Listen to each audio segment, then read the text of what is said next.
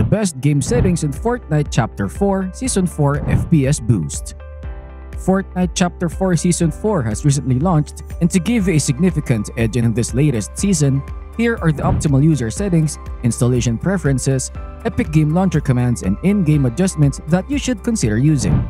To get started, the initial step is to open your Epic Games Launcher. Click on the icon located in the top right corner, which should display your username. From there, navigate to the Settings option.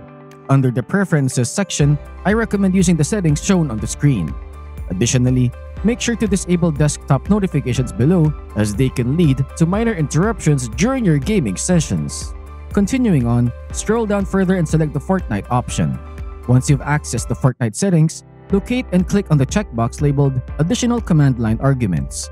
Within this field, you'll want to paste the following command: LANPLAY NOSPLASH use all available cores. Here's a breakdown of what each part of this command does. LANPLAY helps improve your ping. NOSPLASH speeds up your game's loading process.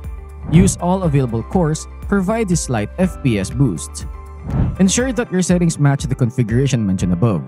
Once you've made these adjustments, you can simply back out and the changes will be saved automatically. Next, you'll need to open the Run dialog by pressing the Windows key and R together. In the Run box, type $, local app data, $, and then press Enter. This will take you to the local app data folder. Inside this folder, locate the Epic Games Launcher folder and navigate into it. Then, proceed to the saved folder followed by the config folder. Within the config folder, find the Windows directory. Inside the Windows directory, there should be an engine file. Open this file, and if there's any code in it, delete it. It's possible that the file is empty.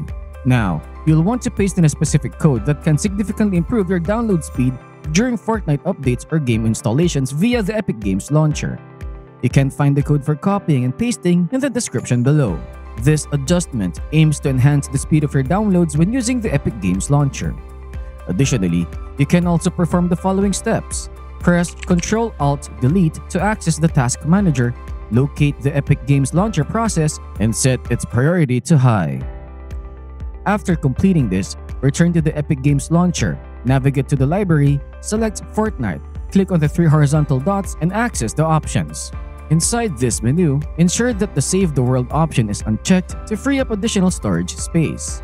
Regarding high-resolution textures, it's a matter of personal preference as it enhances the game's visual quality even on low graphic settings, but it does consume more storage.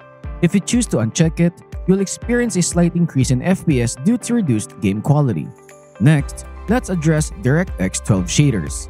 If you're not utilizing DirectX 12, it's advisable to deselect this option. By doing so, you'll conserve additional storage space. Lastly, consider enabling Disabled Cosmetic Streaming, which I strongly recommend. This feature pre-downloads game assets, resulting in quicker game loading times and potentially improved performance. Afterwards, return to your desktop and press the Windows key +R. Then navigate to your local app data folder by entering %local app data % into the Run dialog. Inside this folder, search for the Fortnite game directory. Here, we're going to reset the entire configuration to eliminate outdated files and replace them with up-to-date ones. Some people prefer to make a backup by adding a 1 to the end of the folder name, but I personally don't backup, so I won't do that. You may choose to backup depending on your preference.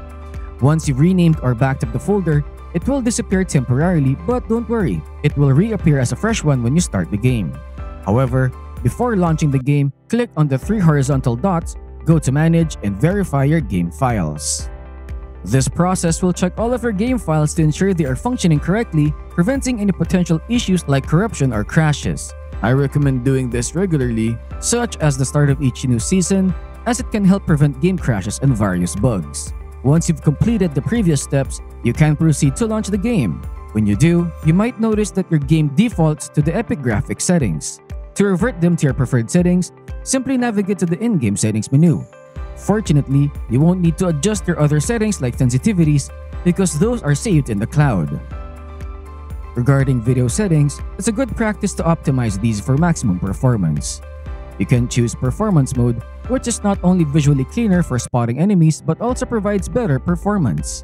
Brightness and other settings like these are a matter of personal preference, but for the best performance, it's advisable to set all graphic settings to the lowest options available.